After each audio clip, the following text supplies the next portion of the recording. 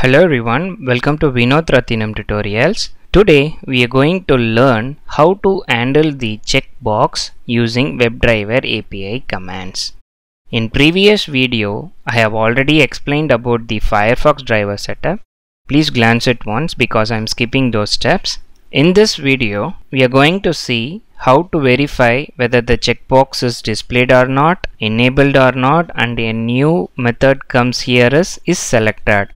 This is used to verify whether the checkbox is selected or not, and then to select or to unselect we use the click method. For both the actions we use the same method. This is a sample test case. We are going to use the Firefox browser as a prerequisite, and let me explain the requirement in the application. We have to navigate to the registration screen of Demo QA website. Then we have to verify whether the Cricket checkbox is displayed or not, then enabled or not, and check the status whether this is selected or not. If this Cricket checkbox is not selected, we have to select it and have to verify the status after selecting it. At the end, we have to unselect this. Hope you understood the requirement. You will get full clarity while coding. The first step is to create a new instance for a Firefox driver. Then we have to maximize it, and then we have to open the URL. The next step is we will inspect the checkbox, inspect the element, and it is always a good practice to inspect the nearby elements.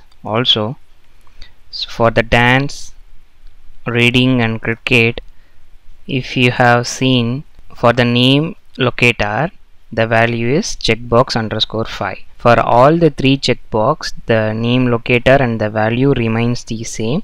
It means that we can't select the name locator. If we select, by default it will select the first checkbox only, and we don't have other locators. The final trick is we have to go with the XPath, and the XPath for this, just select, right click, copy XPath, paste it here. We have to code for this XPath. There is two types of XPath. One is relative XPath, another one is absolute XPath. This is an absolute XPath. I will post one more video how to make this as a relative XPath. For time being, we will use this value.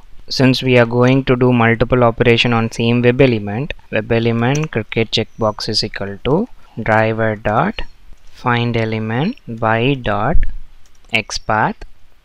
Inside this we can give this value, just parameterized. Now we can use the same variable wherever we want instead of mentioning this line again and again. As per the requirement, the next step is to verify whether the Cricket checkbox is displayed or not. If Cricket checkbox dot is displayed, then Cricket checkbox is displayed. Else condition, it is not displayed. Same way, if Cricket checkbox is enabled, then Cricket checkbox is enabled. Else condition, Cricket checkbox is not enabled.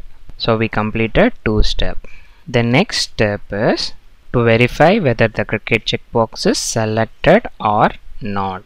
If Cricket checkbox dot is selected, then we have to pass a message saying that Cricket checkbox is selected, and of course else condition is not selected. As per our requirement, if this is not selected, we have to select it.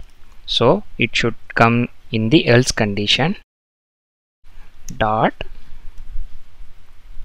click. Now as per the execution, it will come here and it will check whether this condition is true or false.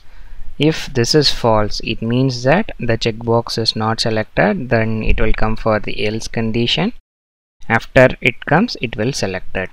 This is how, using the conditions only, we can check or uncheck the select box. As per the requirement, I have to verify after select what is the status of it. Can copy paste. This will verify whether the value is selected or not. For uncheck, the same piece of code with little bit modification. If cricket checkbox is selected, what we have to do is we have to uncheck it. Dot click. Same method is used to check and also to uncheck, and an output message saying that cricket checkbox is unselected, else unable to uncheck the cricket checkbox. I have included wait for 3 seconds between each statement. Now we'll execute. Browser is launched, navigated to the URL. Now it is verifying whether the cricket checkbox is displayed, enabled or not, and checked or not. Then if it is not checked, it will select it, then verify the statement. After that it will uncheck it. I think the execution is completed. We'll see the result file.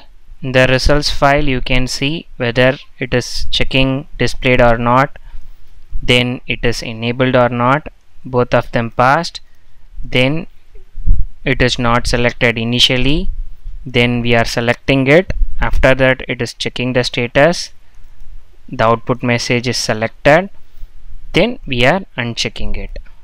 Hope you got an idea how to code for these scenarios. That's the end of today's session. In case of any clarification, please post your queries in the comment or mail me, and don't forget to subscribe to get the notification for new video uploads. Thanks for watching. Happy learning.